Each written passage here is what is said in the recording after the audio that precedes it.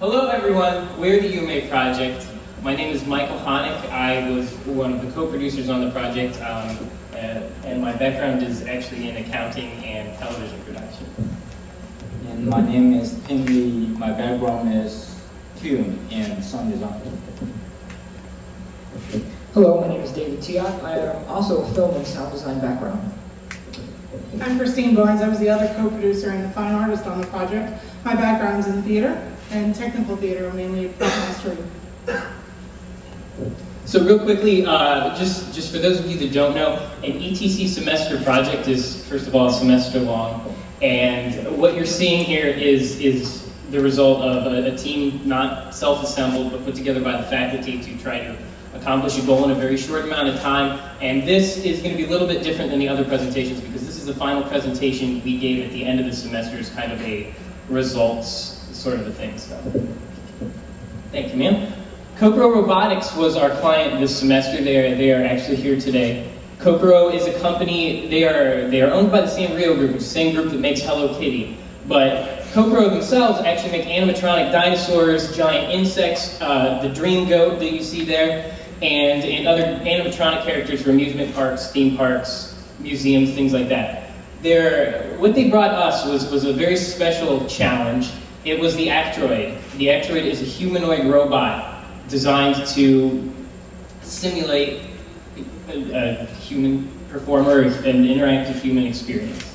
So, our challenge was to figure out, this is where the technology is, where can we take it? We looked at the existing research that's been done in humanoid robotics. We're actually building very much on Merrick's work and on Quasi's work especially. We came up with the idea that our goal would be to shift the focus of humanoid robotics from realism to believability. What that essentially means is what we found is that unlike projects like Quasi, where we're focusing on this awesome character-based, believable, it's like a cartoon, we have this problem where you're trying to simulate a human form and it's not as successful. And we were trying to figure out why and how could we change those outcomes. So what we did is we divided our goal into 3 specific areas. We looked at our practical goals. What could we do to improve the Actroid's technology, basically make using her a better experience from a software side? We looked at the psychological. How could we help audiences better respond more like they do to Quasi, to the Actroid? And finally, philosophical. What we have here that's special about humanoid robots is it's an attempt to simulate human life, human emotion, things like that. What kind of deep questions are you asking when you're doing things like that? So, one of the first things we had to do was look at our limitations. Like I said, we only had a semester. We had to move quickly. We have an interesting balance here. Working on a robot has the potential to be a hugely technical challenge, but we only had one programmer, Yan Lin, who's not with us here today. I think she's watching. Hello, Yan. She's in the Chicago area right now. We also, unlike some of the other robotics projects you heard today, we had a robot already built, and we didn't have the skills or the time to add functionality to her. And finally, we were working with, like I said, an already built system that was built by people from Japan, and we don't speak Japanese, and that communication and reading documentation and understanding software was very difficult. So on the practical side, what did we do? We made a Maya animation tool that was very much, our research was built on the research of Quasi. We built an exporter that allowed us to take our technology that we developed and have it speak to the technology that Kokoro Robotics developed. And we also looked at face detection, which as you know, a camera senses a face and an image, and then we had the robot actually look at that face, pick out that position in space. So here's our original interface to animate. You can see it's rather confusing. I don't know what that kind of animation would look like on a person. So that was the problem. So we moved to a system that looks more like this. Now you have a system, what you see, the blue balls and triangles represent the physical joints that are built into the robot. And we have facial controls, things like that. Here you can see the whole system put together. It's very intuitive. Now instead of an engineer or the 4 guys that built the software animating the robot, you can have people who are specialists in making believable motion, creating believable action, come in and work on your system. And like I said, we built a tool that allowed you to press one button, take all that data, turn it into a form the robot could read, and send it on its way to be played back on the robot. So we are not animators, we brought in some animators to use our tool. These are some of the things they said among critical feedback that we would then take, tweak the rig, go back and improve it. And the biggest thing, and I think is very interesting, is that it's very hard to take a perfect digital environment and bring it into reality. That's the real world, real physics, cloth, things like that are very complex and tough to animate around. So then face detection. Now we have face detection on our robot. It's a webcam above her head. She will pick out her face like I said, and it works just fine. It's perfectly technically sound. The problem is that it's not believable. So because of that, we've decided it wouldn't be one of our final finished. We were going to call it done, because if it's not believable, it breaks the illusion, it breaks the character, and it goes from being fun to creepy. Which, when something looks like a human, that's a big problem and something that happens quite easily. So here's a video of our face detection system in action. You can see she really like.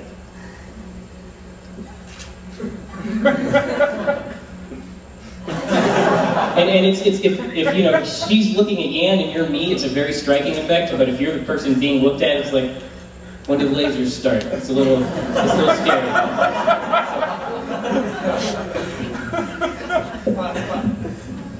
So we also had to look at the psychological aspect of the project. When we introduced her to audiences, they noticed her limitations immediately. Her hands are a little strange looking. She's very robotic when she moves. She kind of moves like this. There's an element there that disconnects the audience. So what we had to do is extend the suspension of disbelief by using theatrics to enhance her good aspects and take away her flaws, or hide them at least. So we did this by creating a character. So when she came to us, she was an android. We named her Yume. That was the first step in giving her her character. Yume stands for dream in Japanese. She was part of the Dream series, so it all worked out for us. We created a character sheet, which you see here, and basically that gives a full history about traits and background information. Anything you want to know about Yume, it's in there. She'll even tell you what her favorite food is. We also sat and looked at different costumes. We tried different clothes on her. We tried dresses, we tried pants, we tried V-necks, we tried anything we could humanly think of to see what would work best on her. We also looked at what we really needed. What we needed was attention. So we developed this kind of goth-looking character. We put it all together. I built a costume here for her based on what we decided. And we chose this. She's kind of goth with a twist. She's more bright, she's inviting, she's got lots of color to her. We did this for a few reasons. One, we wanted her to be seen from the back of the room. The minute you walked into the room, you saw her and went, "Ooh, what is that?" The next thing was children. When we first had her, children didn't want to go anywhere near her. They just looked at her like, "That's too strange. No, thank you." But once we put her into bright colors and we made her more friendly in that inviting aspect of her with the shiny clothes, they really wanted to be a part of her. So we also created some stories. We used the Rogerian therapy technique to kind of trick the audience into thinking they're having interaction with her. So the first story is a trinket story, in which they go and do a scavenger hunt. She asks them to go and find her trinkets, and if they find them, they get to keep them. The next is a dream journal book, which she tells them that she doesn't get to dream, so she'd like them to write in her book so she can read them later. The last aspect was a voice. We needed a voice for Yume. We hired an actor to come on in and give it a shot, and she did beautifully. But when we got to our soft opening, they said, "You need a Japanese accent."